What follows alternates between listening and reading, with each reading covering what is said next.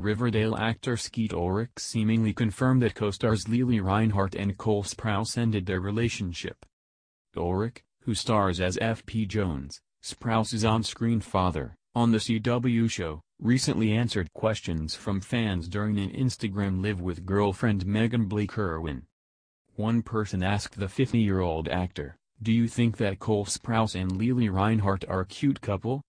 "I think they were a very cute couple," Skeet said in response. Then, Irwin chimed in and said, "They were a very cute couple," emphasizing the word were. "They're both beautiful people," she added. Their use of the past tense led fans to believe that Reinhart and Sprouse, who star as on-screen couple Betty Cooper and Jughead Jones, ended their relationship. You can see the moment, which was captured by a fan account on Twitter, in the video below. This isn't the first time the two stars have faced breakup speculation.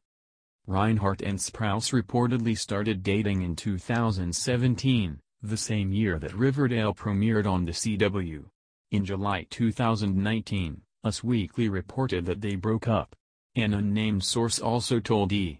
News that the actors split earlier this summer. Reinhart went on to slam reports and vile sources commenting on her relationship. "Don't believe everything you read on the internet, kids.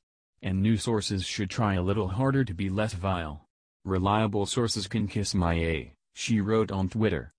Around that time, Reinhart and the former Disney Channel star also appeared in a joint cover story for W magazine to promote Riverdale, and both stars declined to be interviewed together for the issue. In September 2019, Reinhart low-key confirmed that she and Sprouse were together. During an interview with Coveter, the Hustlers star referred to Sprouse as her boyfriend while discussing her plans for Halloween.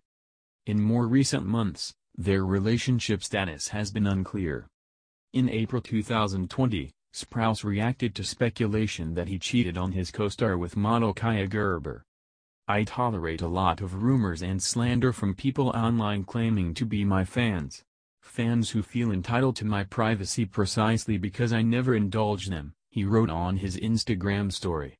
"But attacking my friends, baseless accusations, leaking my address and sending death threats are all qualities of insanity and fanaticism. Choose humanity, stop being clowns."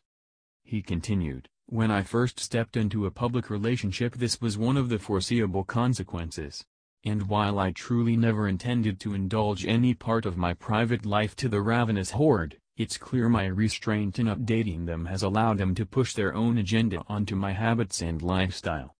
Reinhart also shared a message on her Instagram, writing, "Dear everyone on social media, don't put people down for the sake of putting them down. Don't be a f***ing a-hole. The world doesn't need any more of that s." At the time, E! News reported that they were still together, despite fans thinking otherwise.